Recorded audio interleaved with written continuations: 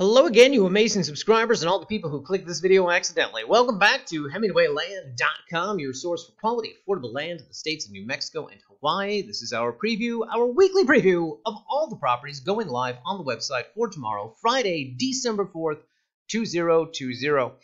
I will tell you guys that I was pleasantly surprised by all the nice comments you guys left last week on the YouTube channel about Happy Thanksgiving and have a Happy Thanksgiving.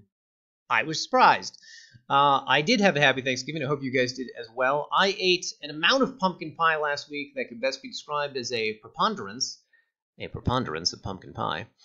And I was reminded as to why for the past 2 Decembers we have not listed new properties. I was reminded of this, and that reason is because this guy, the disembodied voice, mentally checks out at Thanksgiving. I am done for the year at Thanksgiving. I want to sit around and do nothing for a month. Ship has sailed, the horse has left the barn, whichever cliche you prefer to utilize, but the point is I am burnt out from 11 months of properties. Whatever the case, guys, we're white-knuckling it over the last 2 weeks just to hit the even 400 number, 400 new properties in the year of 2020. So we're working on it. We'll be here next week as well. It's 4 new properties this week and 12 next week, so wish us luck. Anyway, with all that said, guys, do want to thank all the people who bought land from us these past 10 days. That list includes in Taos County, Irene, Sam, and Desiree, returning customer Mason, and Adrienne bought 1 property from us, and then she became a returning customer and bought a 2nd property from us. Thank you to all of them. In Rio Rancho, we sold land to Demian, Cac, and Camlon, and Aaron, thanks to all of them. And then individual lots in different counties. Malman bought some land from us in Socorro County. William bought some land from us on the Big Island out there in Hawaii County. Gabe bought the new property from us last week in Rio Riva County, and Jorge bought the new Cibola County property from us last week. That's, by the way, returning customer Jorge. So thank you to all of them. By the way, did not expect the Rio Riva to sell in a day. It was a little pricey, but it did. So, more pleasant surprises last week. Anyway, with all that said, guys, new properties going live on the website this week. One of them we're going to start off with is a property in a state we have not previously listed in. Is the state that I reside in, Ba-boom, Nevada.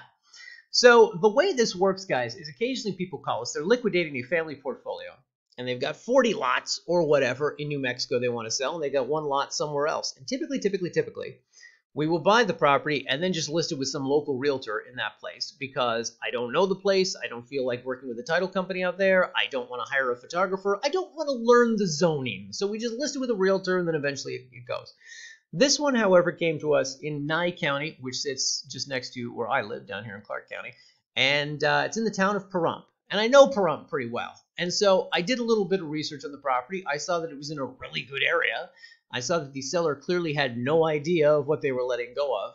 And so we scooped this one up. And I'm very happy to have this on the website. And actually, as I've been researching this subdivision, other subdivisions around it, I think we're going to buy some more out there. We'll see. Whatever the case, as you can see from the headline, residential lot, city utilities. It's got power at the lot line out here. It's got underground telecom lines at the lot line.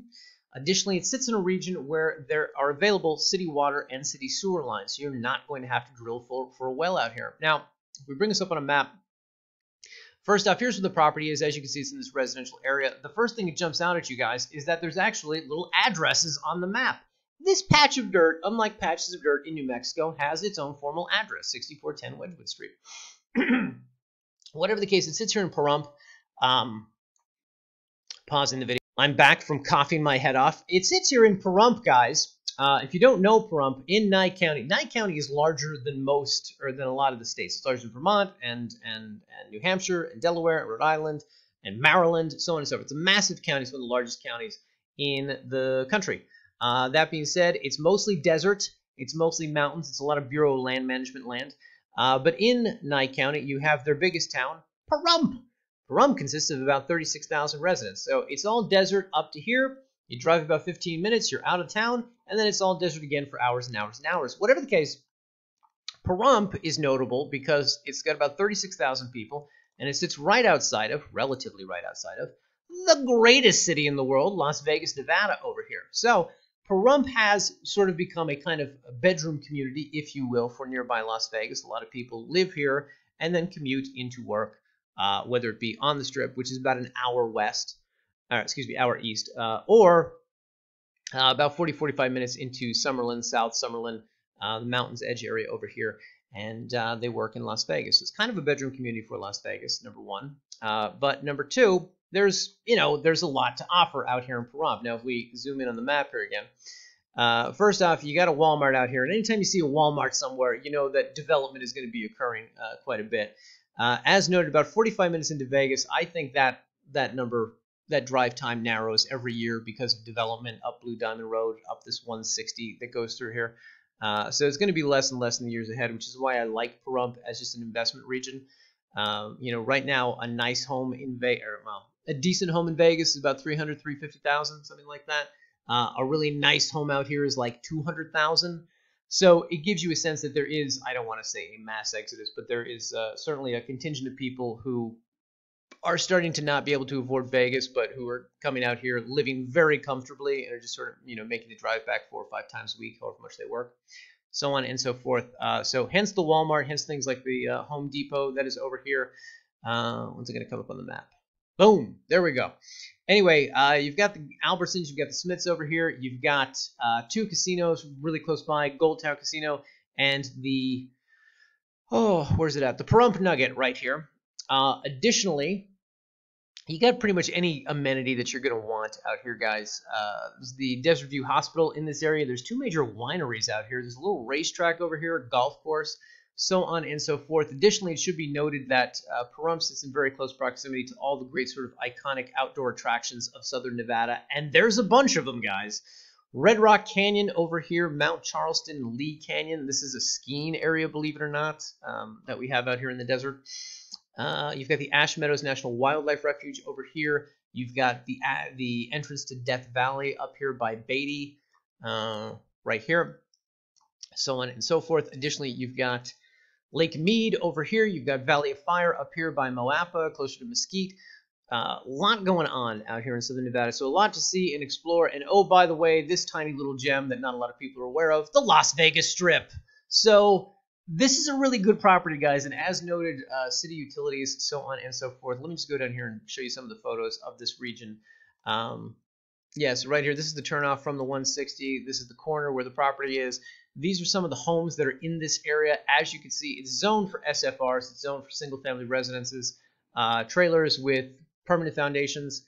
So this is not necessarily a property that you're going to camp and park an RV on. There's temporary use permits for RVs that are available while you are building your permanent domicile. Look at how gorgeous this is, guys. This is why I live in southern Nevada. It's just gorgeous all the time.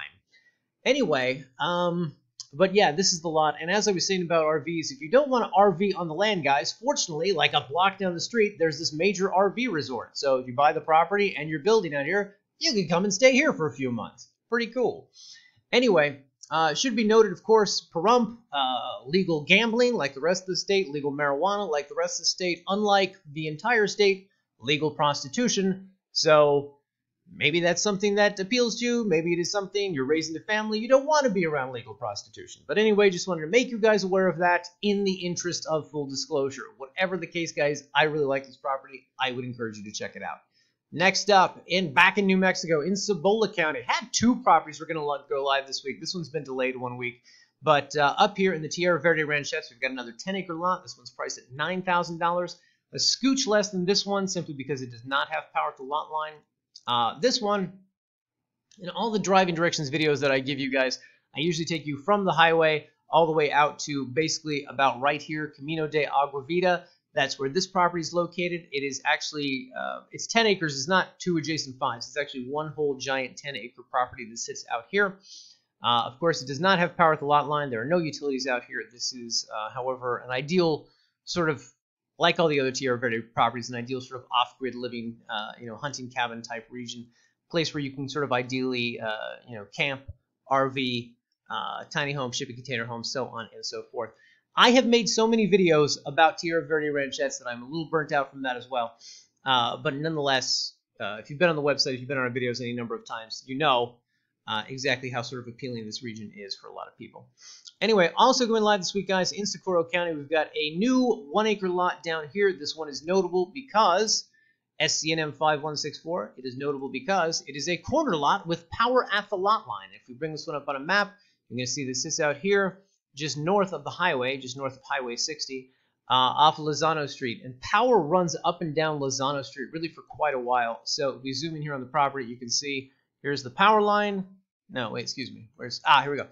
This is the corner that it's on. This is not a well cut out road on this map here, but it is in real life. Anyway, so you can see there's power running along the lot line. It's a corner lot. And of course, it's going to be up on our main Rio Grande Estates page on the spreadsheet, linked right down here, Unit 2, Block 111, Lot 1. And that will be going live tomorrow. And finally, guys, in Sandoval County, we've got 3 new properties going live this week. 2 that have been on the spreadsheet for some time that have finally been photographed, 18A and 18E. Plus, we have a new property, 17, that is also out there in Unit 1. And, of course, as always, guys, go to our main Rio Rancho page and navigate to all of these from the spreadsheet. They're up here on the top. We're finally getting all these photographed for in Unit 1. I think we've only got like 6 properties left to be photographed. Whatever the case, all of these, of course, in Unit 1 sit out on the western end of the subdivision, very close to where the Rio Rancho Estate subdivision ends. So here's the dense population of Rio Rancho, and here's the end of the subdivision. So this is the 17 property sits over here. It's kind of a cul-de-sac lot. The other 2 are located out here, closer to the edge of town, and this area closer to the edge of town. Of course, it should be noted that none of these properties have power at the lot line. They're not even close to utilities. So if you are looking at these as a serious candidate for a place that you want to build and buy and build on, you're going to have to be relying on solar energy. Just something to keep in mind.